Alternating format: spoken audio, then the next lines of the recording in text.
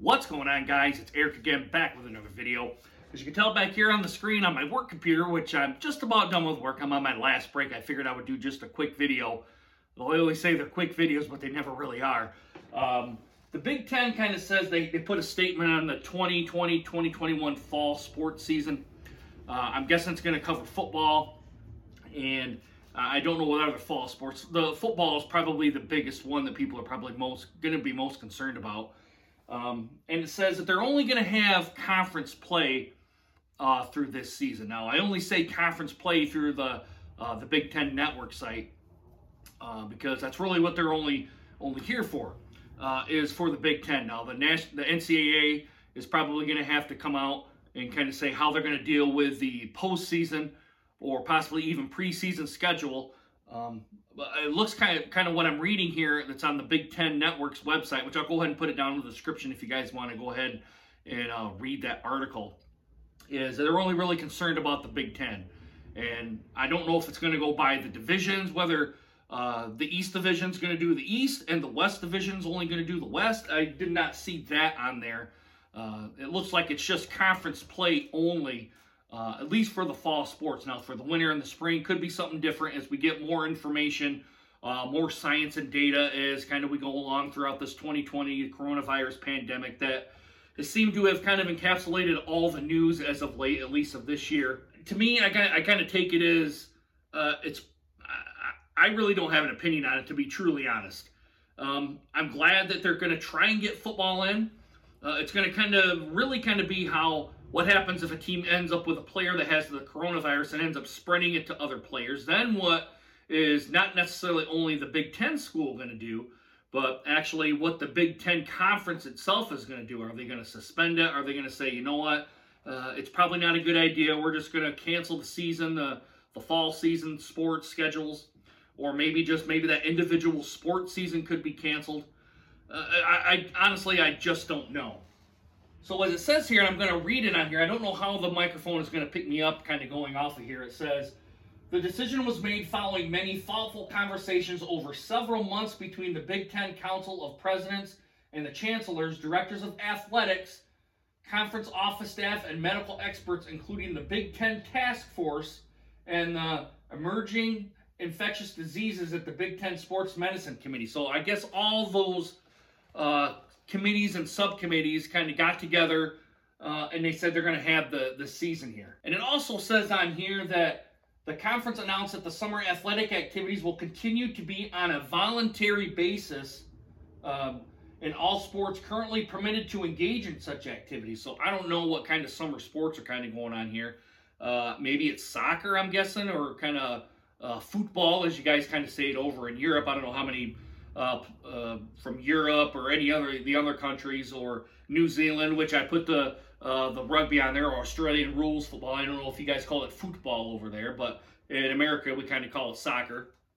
And it also says on here, and I think this is really, really big, it says that Big Ten student athletes who choose not to participate will continue to have their scholarships honored. And that's kind of really big to me, and I think that goes a long way to the commitment that the Big Ten has, and maybe I don't want to say necessarily an obligation that they have, but they could have very well said, look, we're losing way too much money, you're going to have to find and do it on their own. They went out and said they're just actually going to honor those obligations or those promises, or kind of whatever kind of little phrase you kind of want to put in there. They're going to honor those scholarships. I think that's a real big thing here. But the big takeaway is here, it looks like fall sports are going to happen.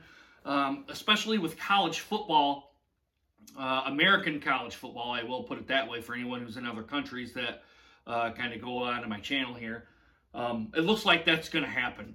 Now, on a personal level and on my own personal opinion is, and I kind of stated it earlier in this video, of what happens if a person comes down with COVID-19 and they end up spreading it to their other players that are on the team, and end up spreading it to the opposing team as well.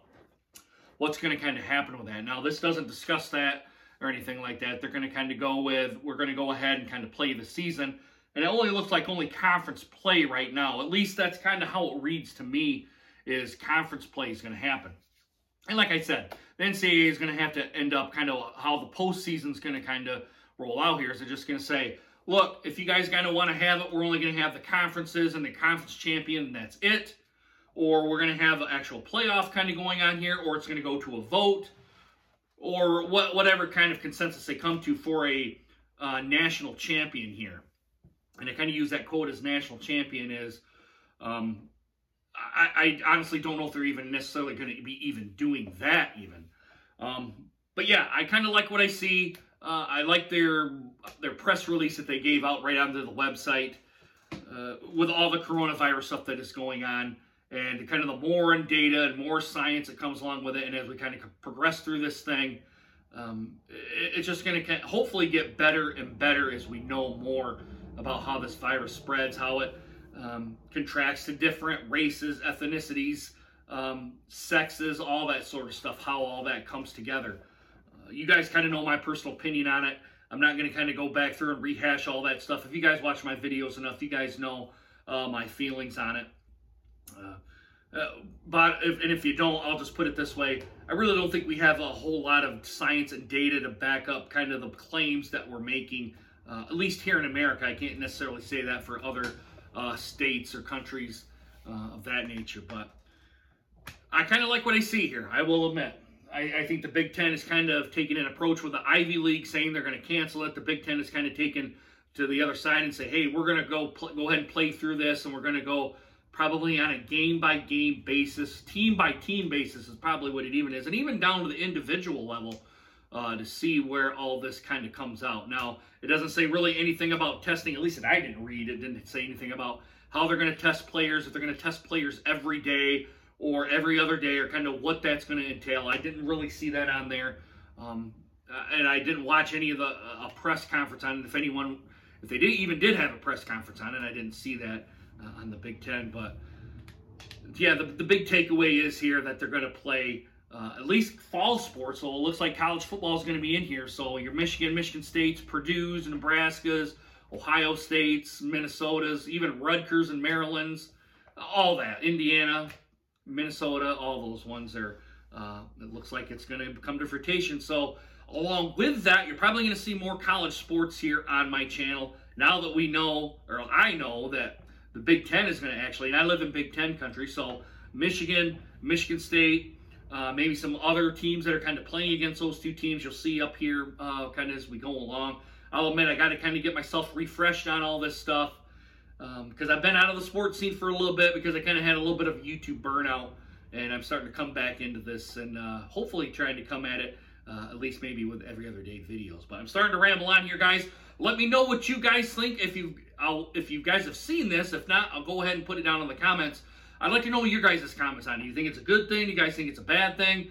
Do you guys foresee any problems with this? Go ahead and put it down in the comments down below. I interact with pretty much anybody and everybody that comes along in my comments because my subscriber count's pretty low, and I know my demographic is going to be pretty low. I'm not going to really have any big subscriber counts or anything like that. I know my demographic, but I try to get to everyone's comments down and below. Make sure you also hit that subscribe button and make sure you hit that bell notification so you guys get more videos just like this one. It's time to get back to work here, guys. I'll see everyone probably back here. I'm guessing it's probably going to be not this next coming week, but the following week. I'm headed up on vacation with me and my father. We're going to go up to the UP because I've never been past St. Ignace up here, and I kind of want to see what the UP has to offer, and maybe some stuff, some sightseeing stuff that has to go on here. All right, guys, I'm going to leave it here. I really hope you guys enjoyed this video, and hope to see you guys again soon. Deuces. Take care, guys.